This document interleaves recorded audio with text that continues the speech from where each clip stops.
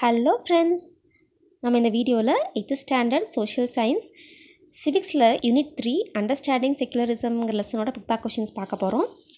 Friends, இது வரைக்கும் நம்ம சேனலை சப்ஸ்கிரைப் பண்ணலைன்னா please subscribe and support friends. Choose the correct answer. First question, secularism means an attitude of tolerance and peaceful coexistence on the part of citizens belonging any religion. Option C.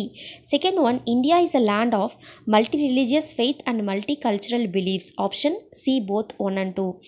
Third one, the preamble of a constitution was amended in 1976. இது வரைக்கும் preamble வந்து ஒரு தடவை தான் amendment பண்ணியிருக்காங்க. Fourth one, which one of the following describes India as a secular state? Option D, preamble of the constitution.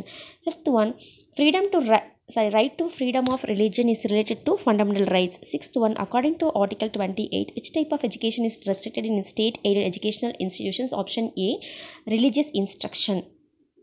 Then seventh one, the country will be considered as a secular country if it does not give importance to a particular religion. Option C.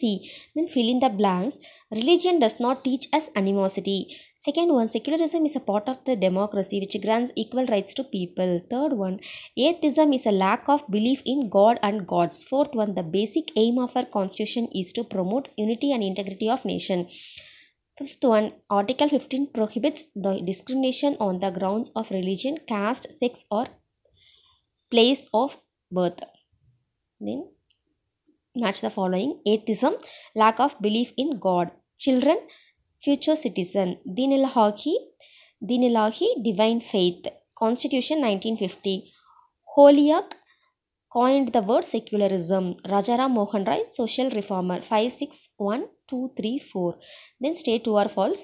First one, there is a state religion in India. அப்படிங்கிறது false. Second one, the term secularism has been derived from the Greek wordங்கிறது false.